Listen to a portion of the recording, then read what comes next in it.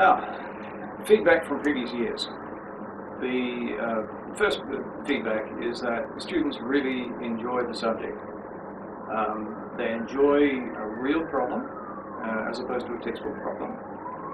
They do enjoy having real customers. So as far as possible, I try to ensure that the problem that you're trying to solve is a real and realistic problem, and you do actually have a live customer. This year we do have a live customer, and it's UTS Marketing, or specifically Faculty of Engineering IT Marketing. They are a customer. They have a real problem, and you're going to develop a solution for that particular problem. And they may or may not take it further, depending on what you do. Students find it a challenge in the first few weeks, as they would with anything that's fairly much of a stretch.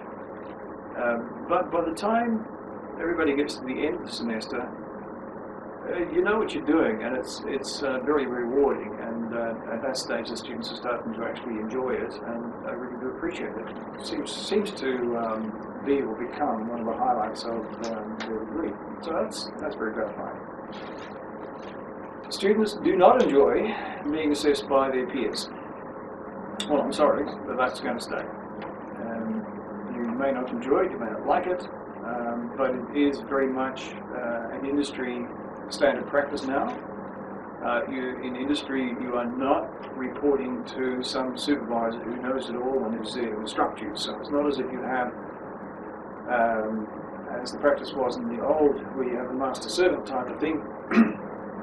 Now it's much more, you have a collection of experts, and it's the collection of experts that has all the expertise, as the collection of experts who are best placed to tell you whether you've done a good job or not. So it's going to be your peers who will advise you and assess you and give you feedback. So that starts with this subject, and it's going to continue on. So I'm sorry, but it's going to stay. Now we do things to make sure that you don't get penalised by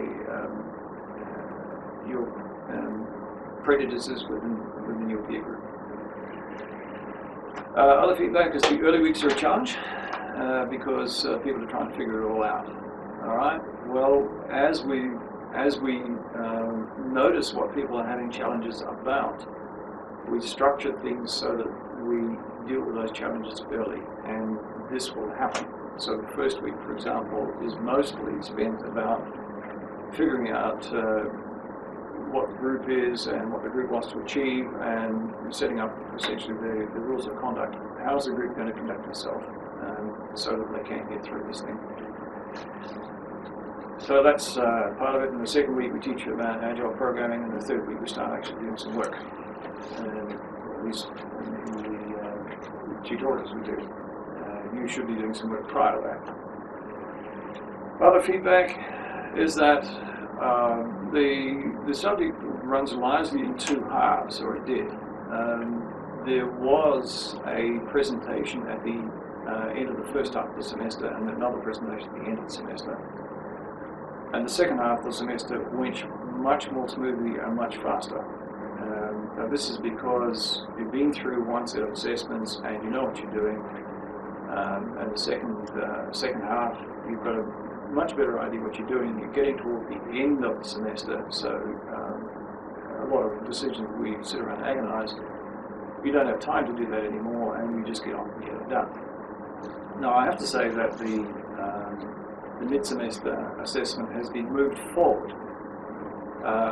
This is because the main thrust of that assessment, or that presentation, was, do you understand the requirements?